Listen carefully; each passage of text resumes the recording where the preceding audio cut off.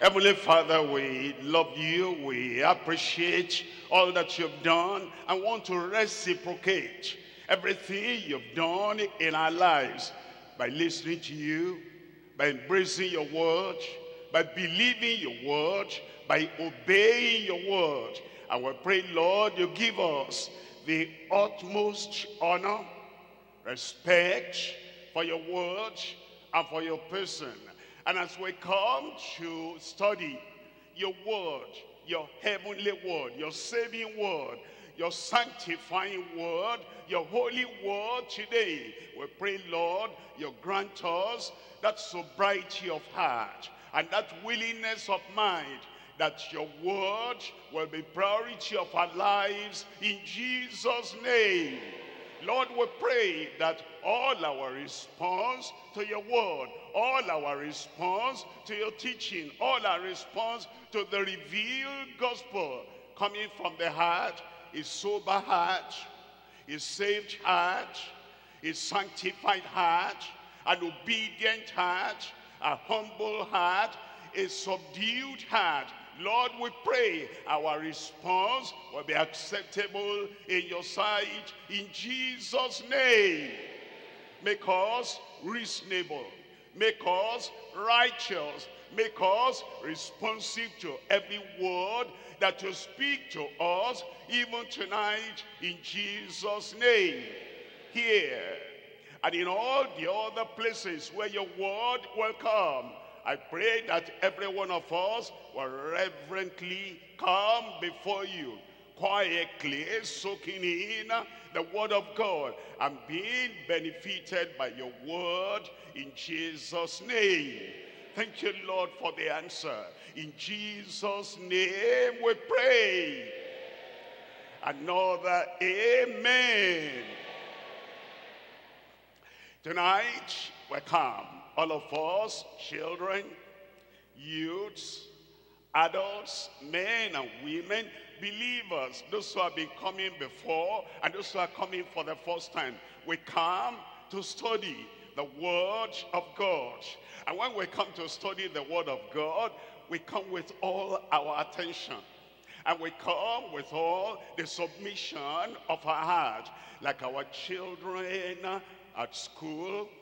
They study the subjects that will help them only on earth, and they give all their attention to that for the studies that will benefit them only on earth.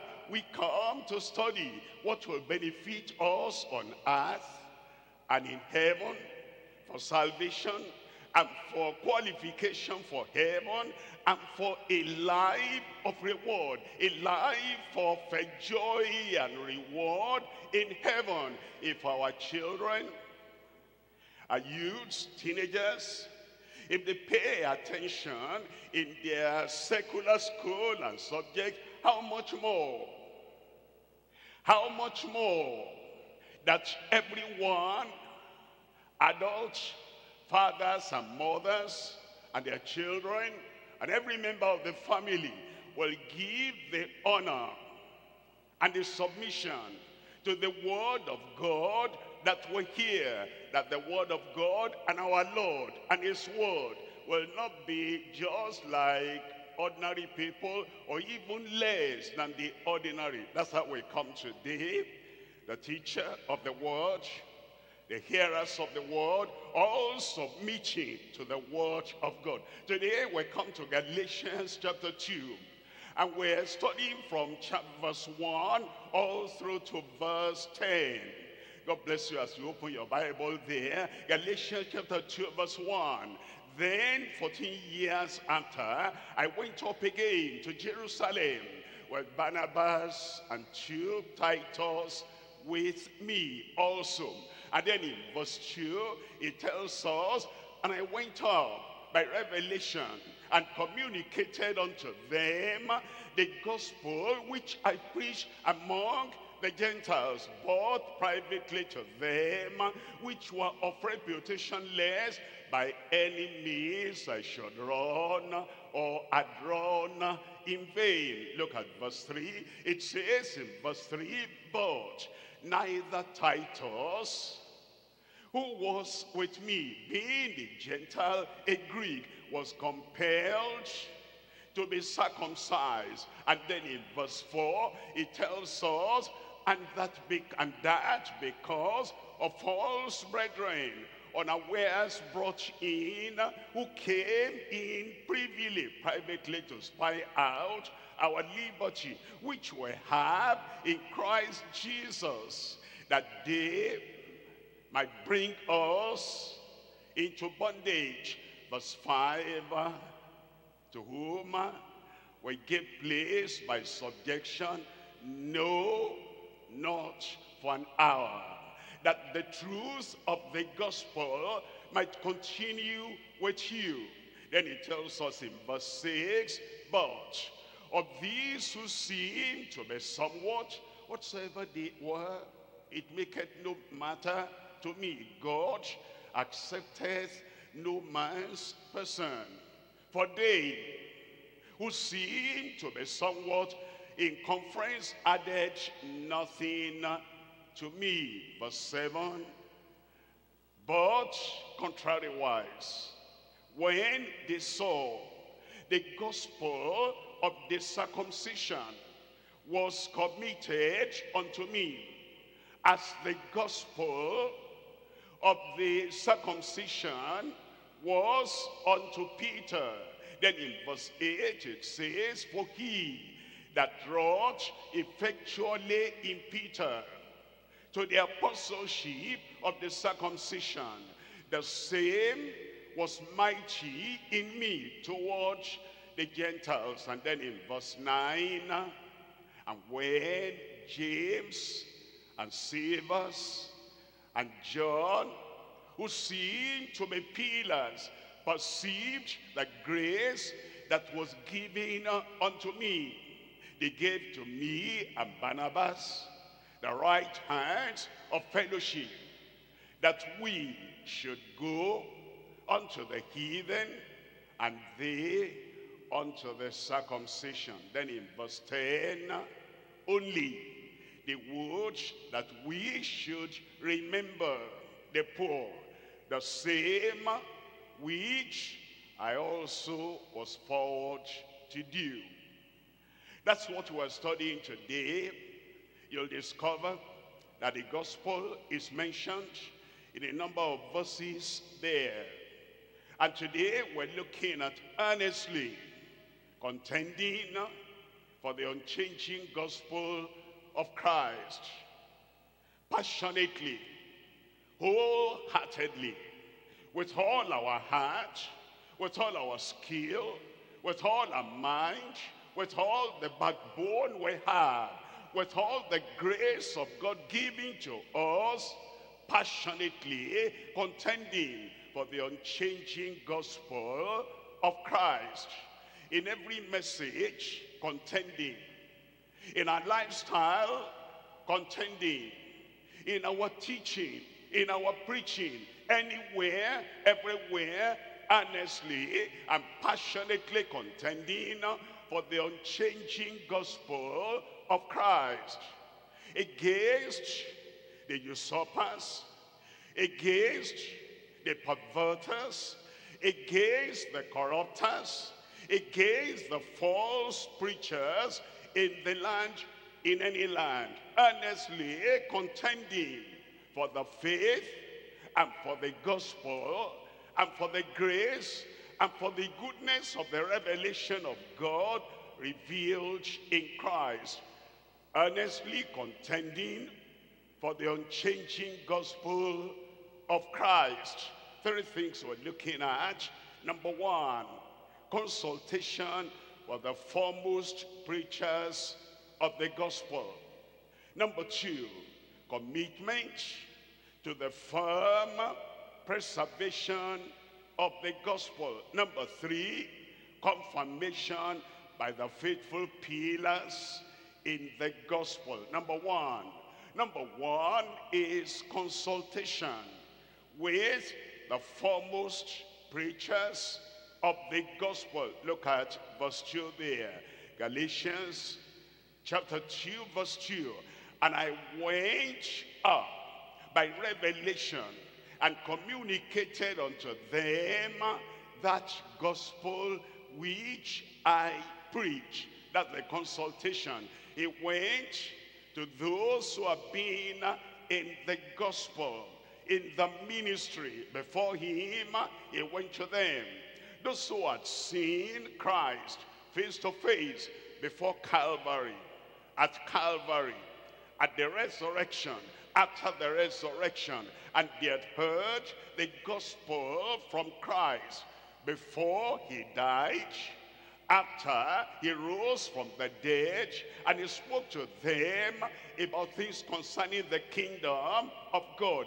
He went to them, he said, and I went up by revelation and communicated unto them that gospel which I preach among the Gentiles, but privately to them which were of reputation, lest by any means I shall run or drawn in vain. What he meant is, I believe I'm preaching the truth. I believe I received this revelation directly from God. I believe I am telling the people, showing the people, the Gentiles and the Jews, the true saving gospel of God. But should I be mistaken? Let me go and consult. Let me go and compare. Let me go and communicate that gospel that I've been preaching to others who are preaching it before me. That's the consultation. Consultation with the foremost preachers of the gospel. Look at three things here. Number one, the precise content in the preaching of the gospel. The real content of the gospel, whether by Peter or by Paul, by John, by James, by those early apostles, and him who had just come into the faith. The precise content in the preaching of the gospel. Number two, the purposeful communication with prime pioneers of the gospel. The purposeful communication. He didn't just go there to, communicate and to tell what he had been preaching. He wanted to know, he had a purpose. Am I right? Am I like them? Do I have the original gospel? Do I have the vibrant gospel? Do I have the life-transforming gospel? Lest I shall run in vain.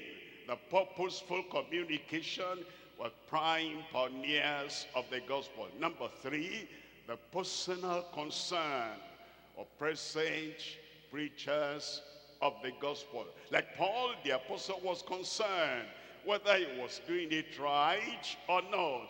With you personally, the work we do, is it according to that which is written?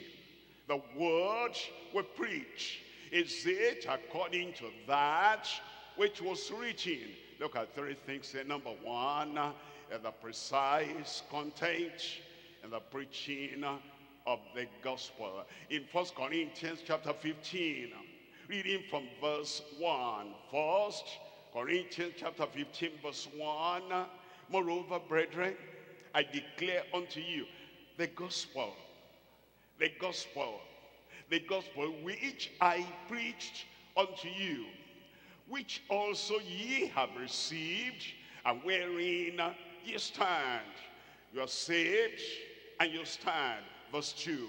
In verse 2 it says, by which also ye are saved, if ye keep in memory, if what you have heard, the gospel, the saving gospel that leads us to repentance, the saving gospel that brings conviction of sin, that leads to confession and that leads to conversion. If you keep that in your mind, in your heart, in your spirit, if that abides with you, you keep in memory that what I preach unto you, unless ye have believed in vain. There's the possibility of preaching in vain. There's the possibility of believing in vain. And he said, except you have believed in vain, keep to the gospel. Look at verse 3 there. He now tells us the gospel. For I delivered unto you first of all that which also I received, how that Christ died for our sins according to the scriptures. He didn't just say, yes, I got revelation. He got revelation. But Christ died for our sins according to the scriptures. Verse 4, and then he says, and that he was buried, and that he rose again the third day according to the scriptures. Look at Luke chapter 24. In Luke chapter 24, reading from verse 45, then opened he their understanding, that they might understand the scriptures. Verse 46, and said unto them, thus it is written, and thus it behooved Christ to suffer and to rise from the dead the third day. That's the gospel. He died for our sins, was buried. He rose again for justification. He rose again that the power of resurrection might come upon our lives, and we will live according to the word of Christ. But it begins with repentance. Look at verse 47. In verse 47, and that repentance and remission of sins. If anyone is going to be saved, a child, a youth, a teenager, somebody coming from the outside, someone within, someone outside. If anyone is to be saved, if anyone is to go to heaven, if anyone is to escape the perdition, the punishment, and the darkness of judgment forever, there must be repentance, and then there'll be the removal, forgiveness of sins. It should be preached in his name among all nations, beginning at Jerusalem. Acts chapter 20, reading from verse 20. In Acts chapter 20, verse 20, how I kept back nothing that was profitable unto you, but have showed you and have taught you publicly and from house to house. What did he show them? The gospel. What's the gospel? Verse 21.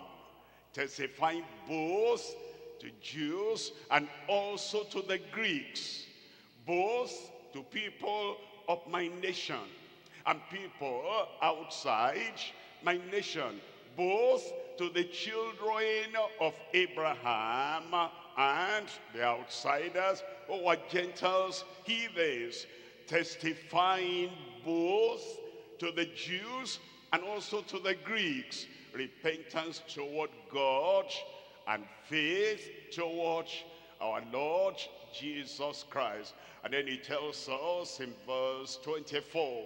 In verse 24, he speaks about the suffering that goes along with the preaching of the gospel. But he said, the suffering apart, that one means nothing just for this life. It's a light affliction. But now his commitment to that gospel, every time, everywhere. But none of these things move me. Neither count I my life dear unto myself, so that I might finish my course with joy, and the ministry which I've received of the Lord Jesus, look at this, to testify the gospel of the grace of God. The gospel of the grace of God, that we're not saved by works. We're not saved by being a good Samaritan.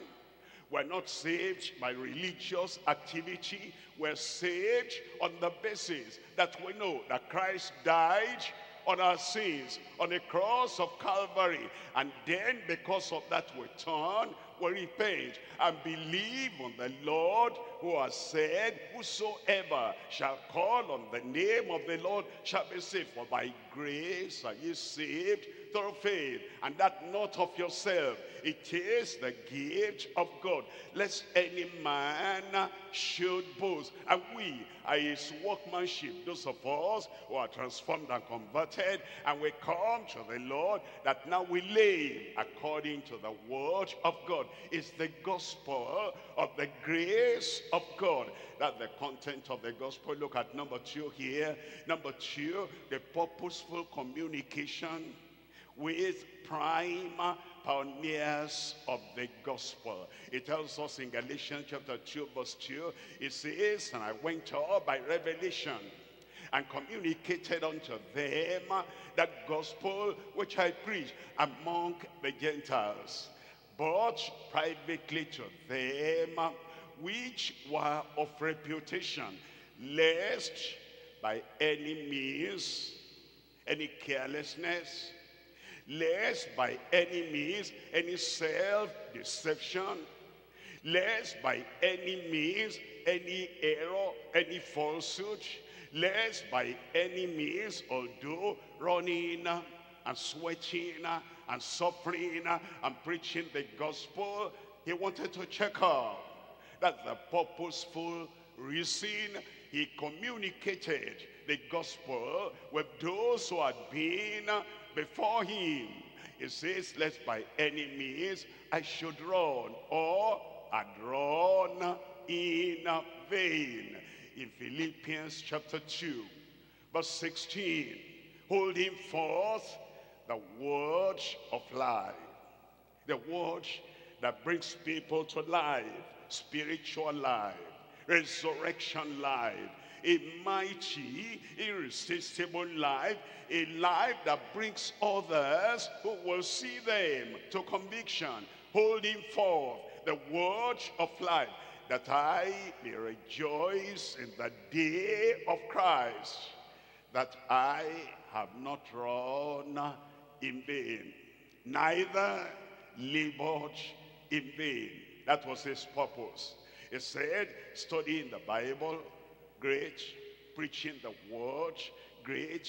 Traveling to Philippi and Corinth and Colossae and all the other places, great. But what the result of what was done there and what is being done in all those places, he wanted to be sure he had not labored in vain. That should be our purpose too, as a minister in a local church, in a district church, in a group, in a state, in a region.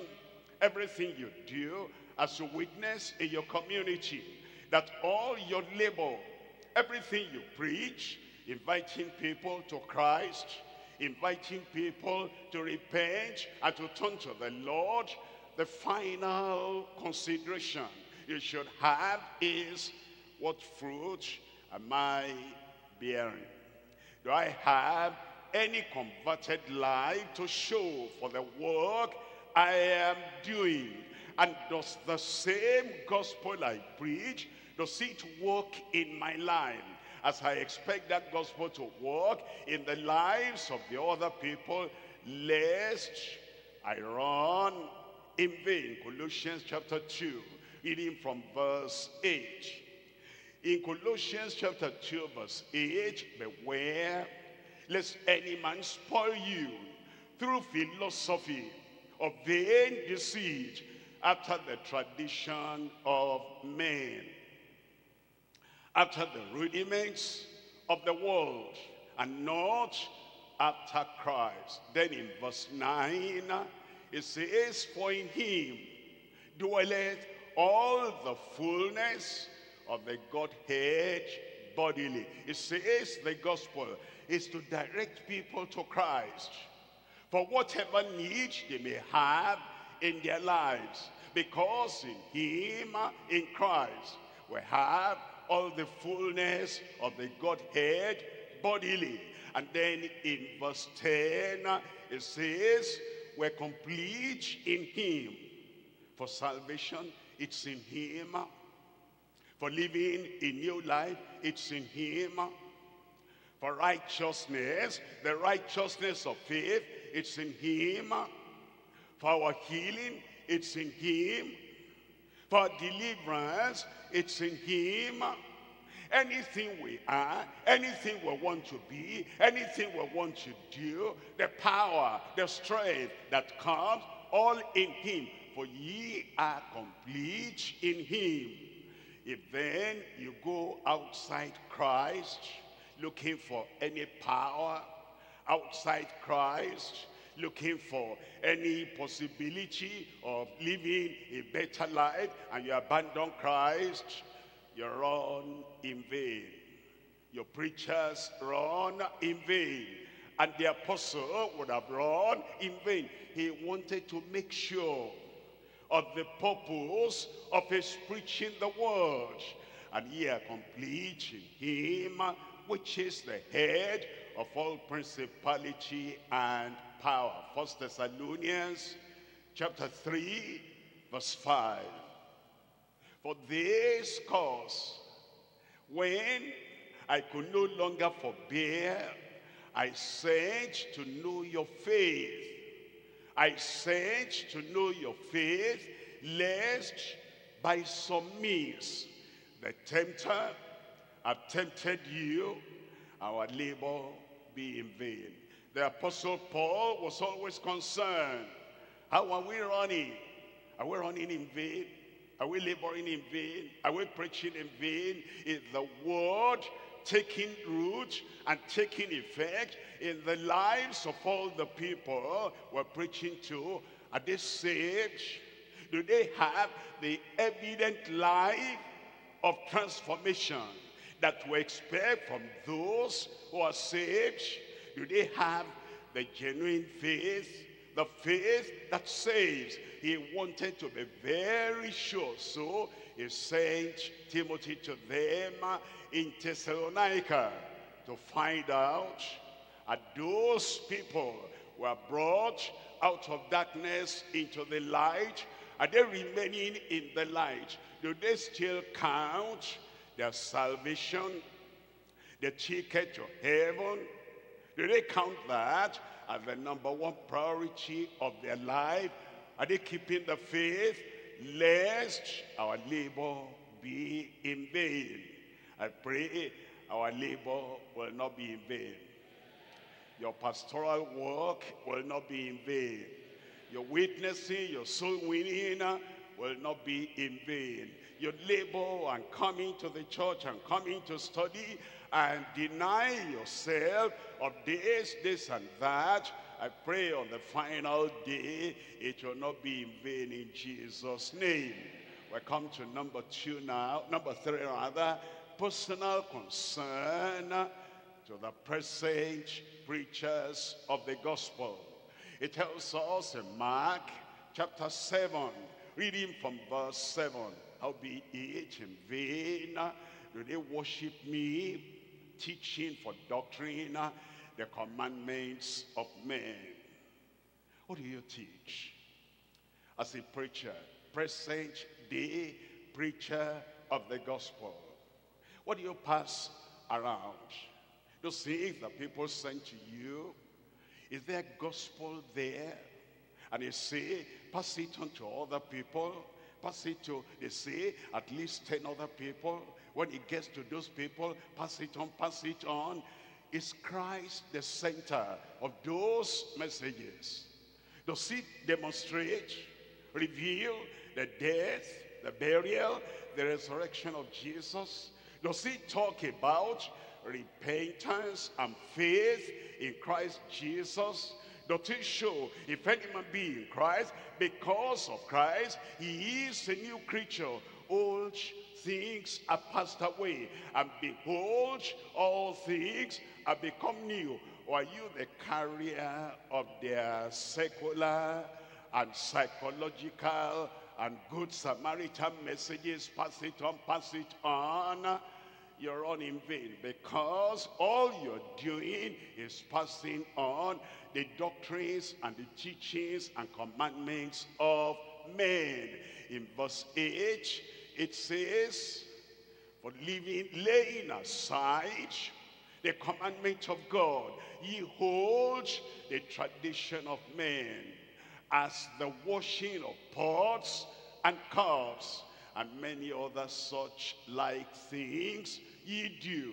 Verse 9, it says, and he said unto them, full well, ye reject the commandment of God, the gospel of God, the gospel of Christ, the gospel of grace, that ye may keep your own tradition.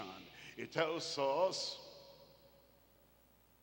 in 1 Corinthians chapter 15, reading from verse 2, 1 Corinthians chapter 15, verse 2, by the which also ye are saved, if ye keep in memory what I preached unto you, unless ye have believed in vain. How do people believe in vain? Verse 33. In verse 33, be not deceived, evil communications corrupt good manners. Verse 34, it says, awake to righteousness, and sin not, for some have not the knowledge of God, the gospel of God. They have not the gospel of grace. They have not the gospel of Christ. I speak this to your shame.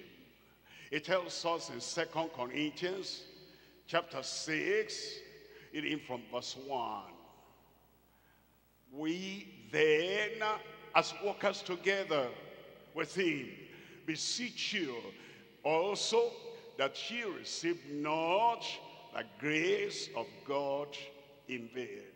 Ye receive not the grace of God in vain. That should be a personal concern, a personal consecration, that the grace of God, which has brought salvation to my life, teaching me to deny ungodliness and worldly lust, that I should live soberly, righteously, and godly in this present world, that grace of God will not be in vain.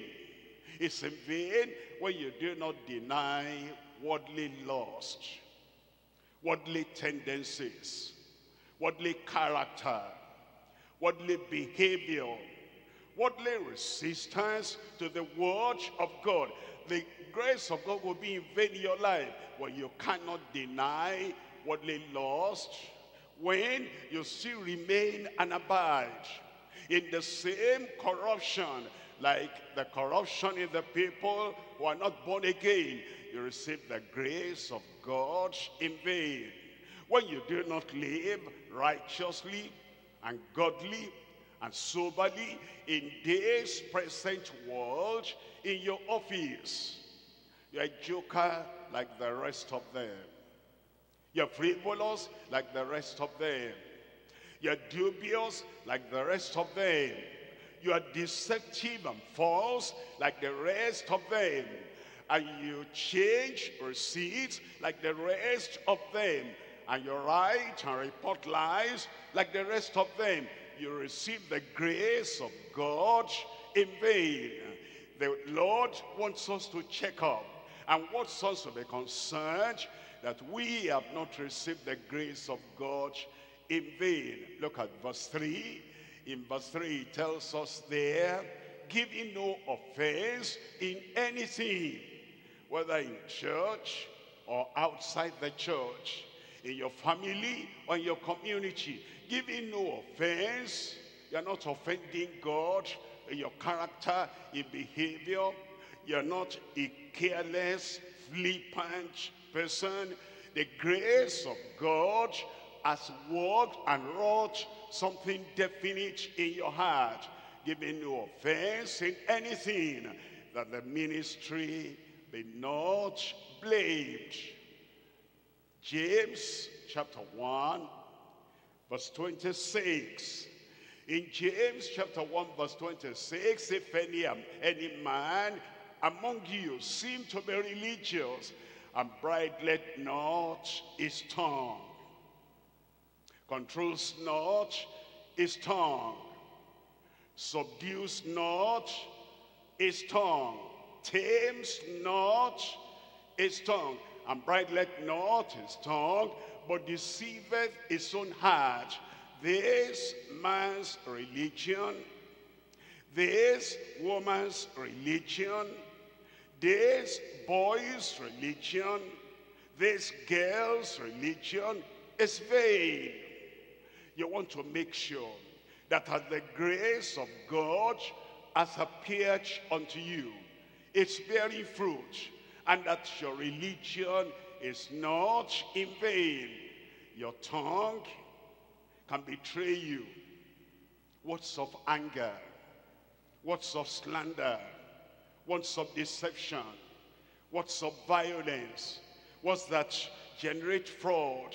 All those things betray you that your religion is vain. Verse 27, pure religion and undefiled before God and the Father is this: to visit the fatherless and widows in their affliction, and to keep himself unspotted, unstained, undefiled from the world. Point number 2 now. Point number 2 is commitment to the firm preservation of the gospel. Galatians chapter 2, reading from verse 4. And that because of false brethren, unawares brought in, who came in privately to spy out our liberty, which we have in Christ, that they might bring us into bondage. Well, we're free from lying, free from deception, free from our old lifestyle. But some people were brought into the workforce. Some people were brought into the house fellowship system. Some people were brought into the ministry.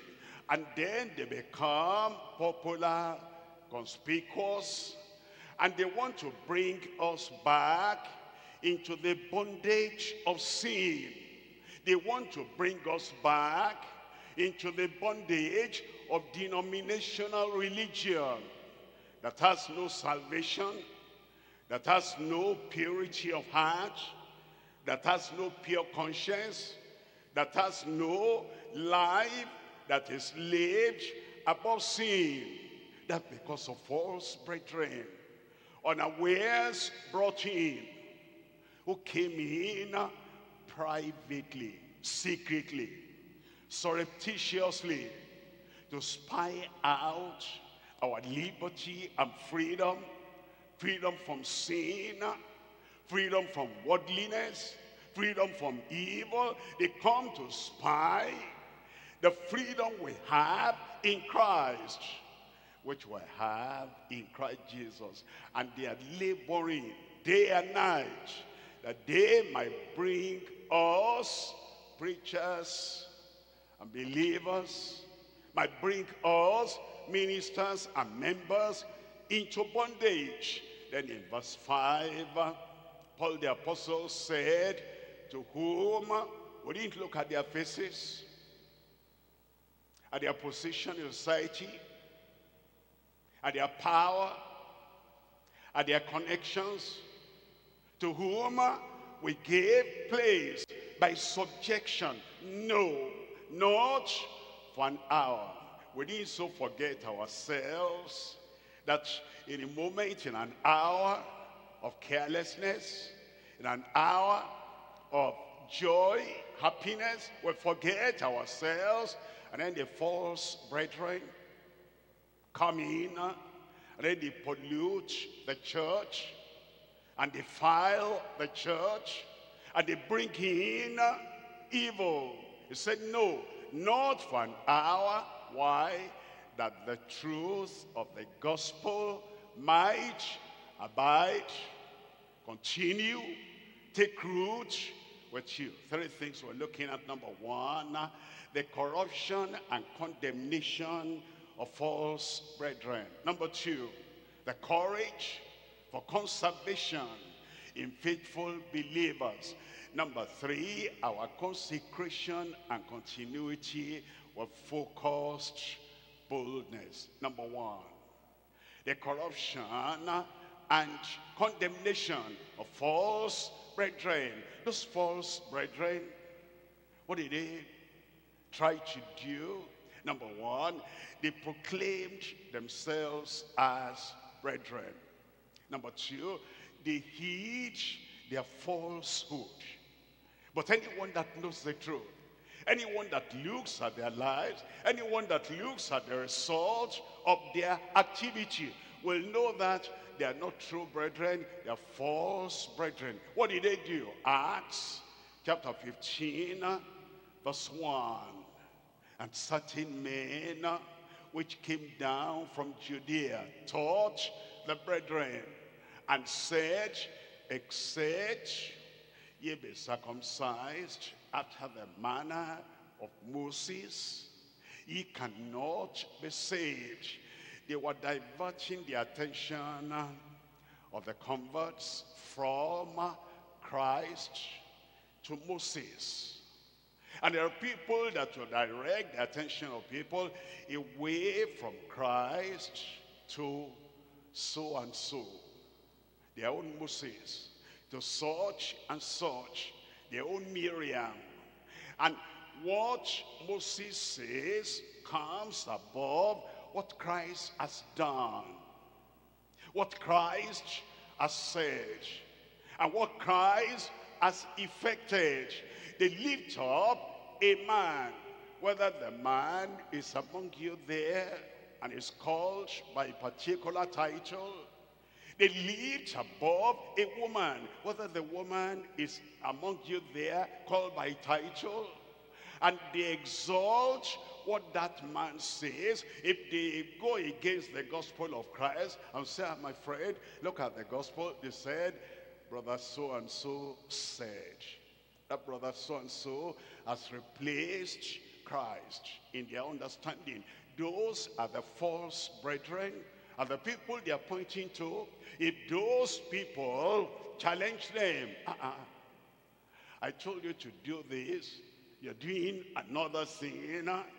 Are you claiming to know the Bible more than me? And you say, but the Bible said, are you quoting the Bible to me? I am so and so.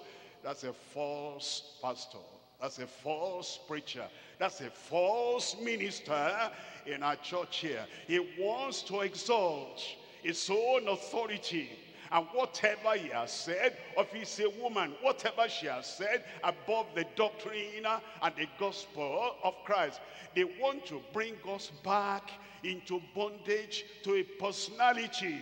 And we say, no, not for an hour.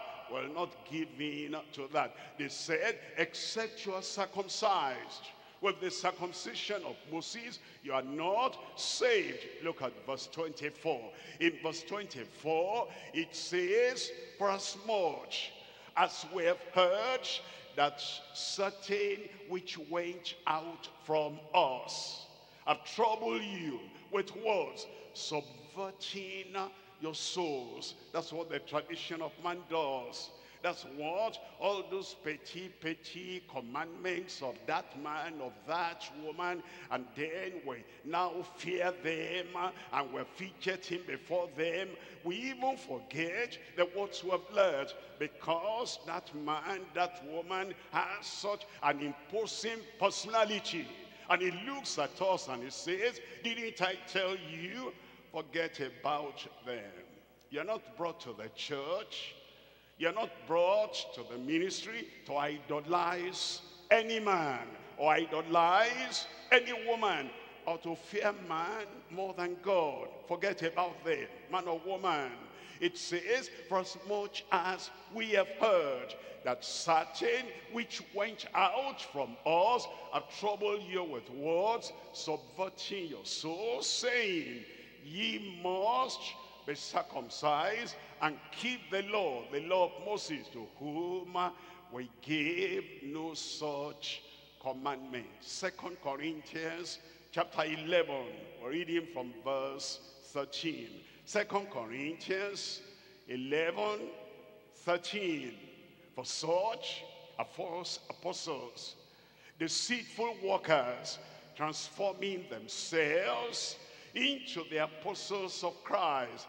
Verse 14 tells us, and no marvel, for Satan himself is transformed into an angel of light. Verse 15, it says, therefore, it is no great thing, it's no great surprise if his ministers, his servants, ministers of Satan, followers of Satan, servants of Satan, also be transformed as the ministers of righteousness, whose end shall be according to their works. In 2 Peter chapter 2, reading from verse 1. But there are false prophets also among the people, even as there shall be false teachers among you, who privately, privily, secretly shall bring in damnable heresies. We've learned about the word that heals, the name that heals, the spirit that heals. But there are people in their former denomination, places of worship, they know what they use. Either they bring in the Psalms, 7 times read this, 21 times read this, or they bring in oil, or they bring in holy water, and then they exalt all those things above the name of Christ. Christ has said, whatsoever you ask in my name. They brush all that aside. Now they are rubbing the tummies of people, and there are people from the district that are going to them. Others are directing people to them. Those are the false brethren among us. Those are the people who are leading others astray. And those are the people who are telling us, drop the Bible and take the tradition of our former denomination. Why did you come? If that former denomination and their tradition and their practices are so good, you still carry them along, why didn't you stay there? Why do you come here to pollute the church of God based on the Bible? But there were false prophets also among the people, even as there shall be false teachers among you, who privately, privily shall bring in damnable heresies, even denying the Lord that bought them. They were saved, the Lord that bought them. Now they deny the sufficiency of the Lord that bought them, and they bring upon themselves swift destruction. Look at number 2 there. Number 2 is the courage for conservation in faithful believers. When it says, earnestly contend for the faith, once delivered unto the saints. That one is not only at the Bible study, it's not just for the preacher or the teacher of the word, it's for you. That to start with, in the church, you're upholding the faith and the gospel once delivered unto the saints. With your friends, if you see your friend or the closest person to you on earth is going the wrong direction, going away from the word of the gospel, that's when you are to honestly contend. You'll not be smiling, embracing error and falsehood. Then, as a worker, If there's any worker that is kind of changing the gospel, is not living by the word of the gospel, if you're earnestly contending, you'll not be smiling and patting them on the back. As if working for God, there's eternal security for workers. Once you're a worker, you're always a worker. Even if you are turning the gospel upside down, no, you challenge them. And if you have authority to push them aside, you push them aside. If you don't have authority to put them aside, you report them. That's earnestly contending for the faith once delivered unto the saints. And then in your office, in your place of work, they're journeying together and they're calling people to do things contrary to the gospel. Honestly defending the truth, honestly contending for the faith, you say, count me out, I will not. You lose your job. I keep my salvation. Whatever else goes, let it go. We're earnestly, with courage, contending for the faith, for the conservation of the faith of the gospel as faithful believers. We're looking at Galatians chapter 2, and we're reading from verse 5. In verse 5, to whom we give place by subjection, no, not for an hour. Let me ask you a question. Can you do that to everyone that brings falsehood, deception? And there are some big men, personalities, and there are some high society women or high church women you cannot say no to. You know the truth, you know the gospel, you've been here now for a number of years, and somebody, whoever, brings anything that will turn you from the gospel, that will turn you away from the truth, away from the faith. Is there somebody that has such an imposing stature in your life that you cannot say no? Paul the apostle said, and if he didn't do that, the gospel would not have come to you in its purity. He said, to whom we give place by subjection, no, not for an hour. That's the kind of life he wants us to live. Acts chapter 6, reading from verse 8. In Acts chapter 6, verse 8, and Stephen, full of faith and power, did great wonders and miracles among the people. Then in verse 9, it says, then there arose certain of the synagogue, which is called the synagogue of the Libertines, and the Cyrenians, and the Alexandrians, and of them of Cilicia, and of Asia, disputing with Stephen. Look at verse 10. And they were not able to resist the wisdom and the spirit, the revelation and the fervency. They were not able to resist the word and the pungency by which he spake. Chapter 14, verse 1. Acts 14, verse 1.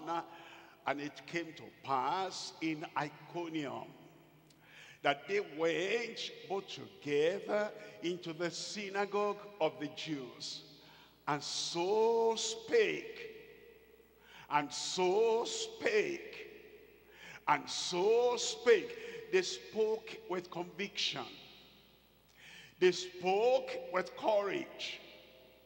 They spoke with their very life, committing their life into what they spoke. They so spake that a great multitude, both of the Jews and also of the Greeks believed. Verse 2. In verse 2, but the unbelieving Jews stirred up the Gentiles.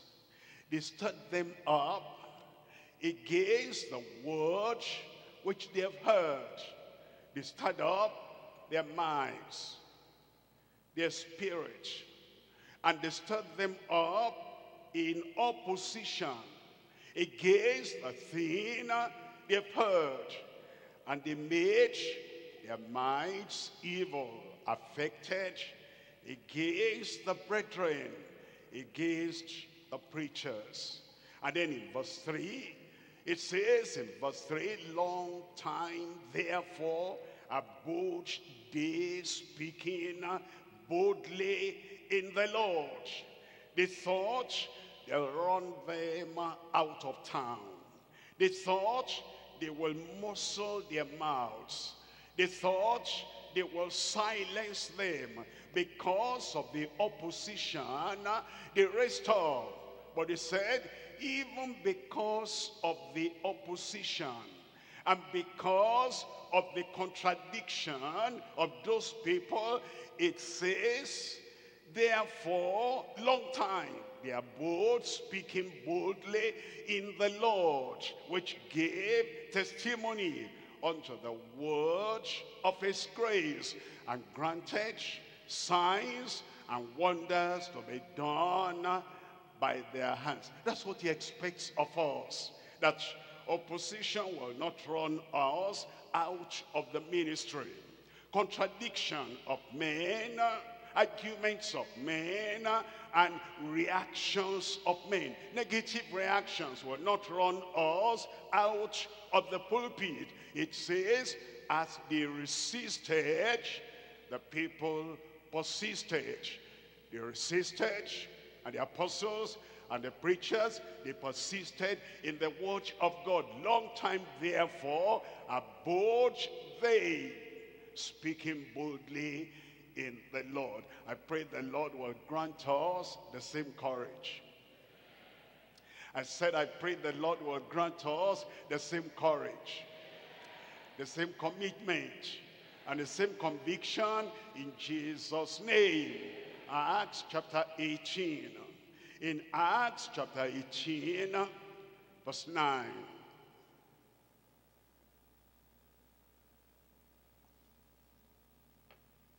Acts 18, verse 9.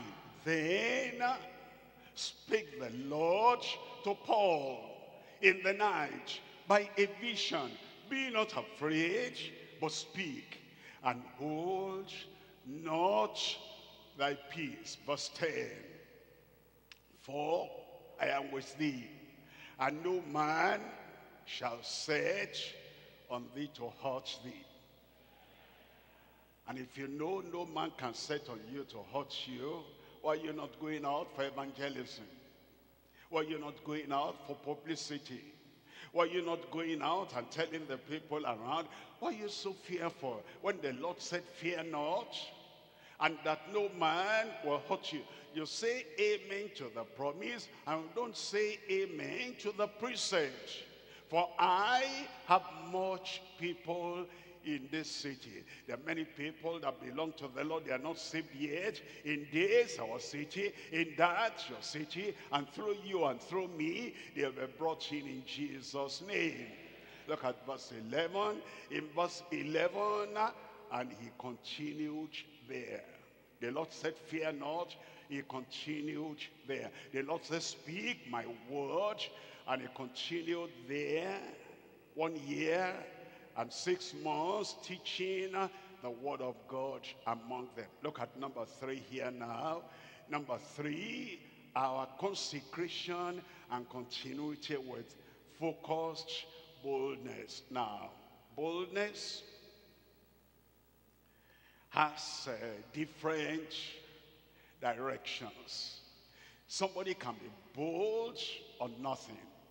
He's bold, and two people are fighting. The fighting doesn't concern him. He doesn't know the root or the branch of that fighting. Is bold, and he comes in there. That boldness means nothing. The vehicle is coming and somebody is bold, and then he goes to the middle of the road expecting that those vehicles will wait for him. That kind of boldness is foolish boldness, deadly boldness, suicide boldness. But when it comes to the preaching of the word of God and the word of heaven,